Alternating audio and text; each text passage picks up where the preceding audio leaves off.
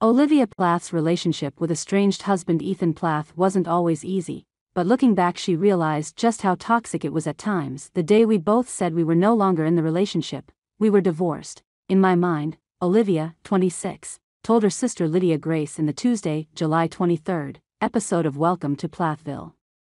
We were moving on separately. Olivia, who announced her split from Ethan, 26, in October 2023, insisted that she gave my marriage everything I had before pulling the plug. I have zero doubts about whether I fought hard enough for it or not, she told the cameras. I think I stayed way past the expiration date.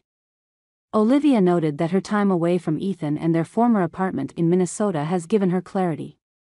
Now being on my own and feeling like my life is so much more peaceful, it makes me realize how chaotic and dysfunctional that was.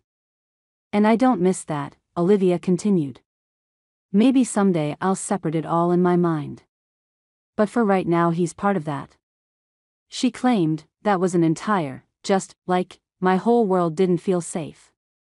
Olivia and Ethan were married 5 years before parting ways. In the season 6 premiere, which aired earlier this month, fans learned that it had been 9 months since they broke up. At the time, Ethan was hesitant to sign the divorce paperwork because he was hopeful they could make amends. Welcome to Plathville. Get to know the Plath family related. Welcome to Plathville, get to know the Olivia, meanwhile, was adamant that it was over between them.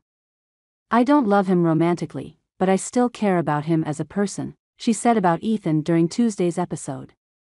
And it's really hard to try to, hold that care and compassion while still being frustrated at the way things turned out and how he's dragging his feet now. Because I really would just love it to, be wrapped up.